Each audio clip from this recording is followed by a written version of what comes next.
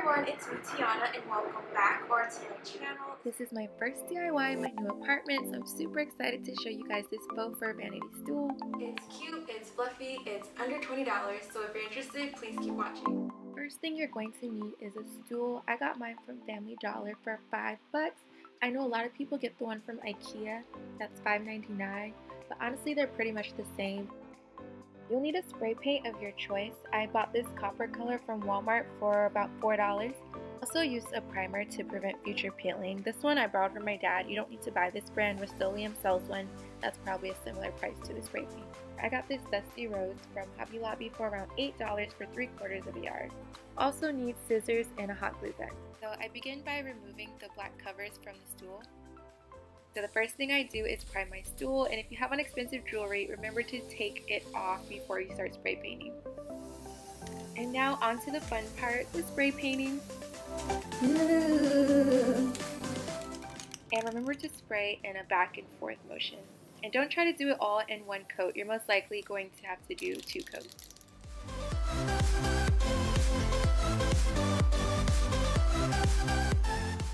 So I let my stool dry overnight.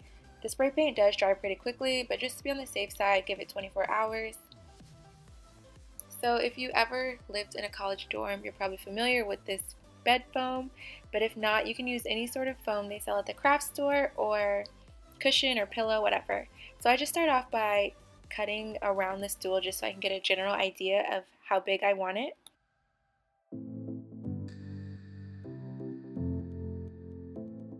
You're going to want to cut closely around the stool because if it's too wide, it will be wobbly and unstable. So for me, the most cost-efficient option was using this memory foam because it was something I already had. I also considered using old throw pillows or just other stuff around the house. Really get creative so that way you don't waste your money when you don't have to.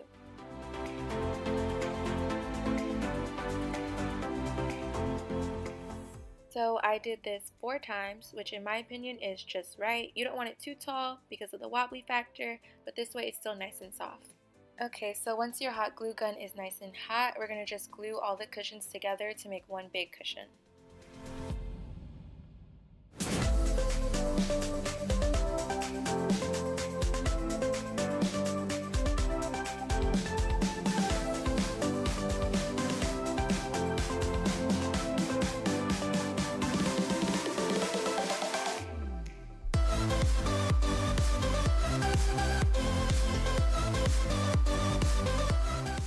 So now that we have it to our desired size, we're going to glue the cushion onto the stool.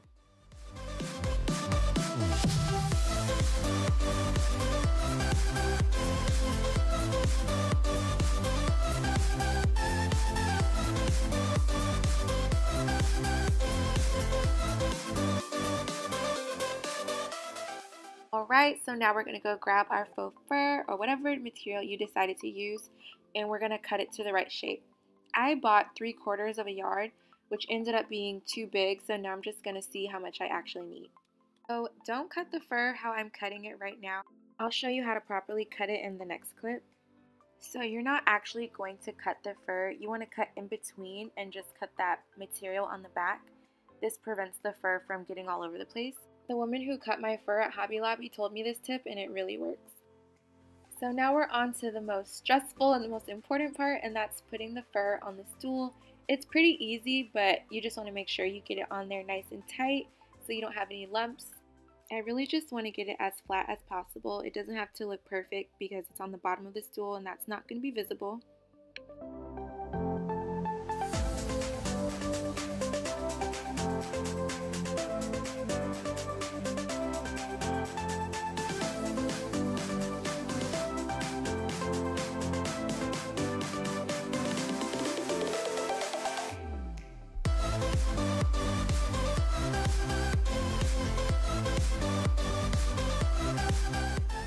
And those little pegs we took off at the beginning, we're just going to attach them back. If you choose to, you might not want to put them back, but I did. I thought it just made it look more complete. Okay, and now you're done. You have this really cute stool.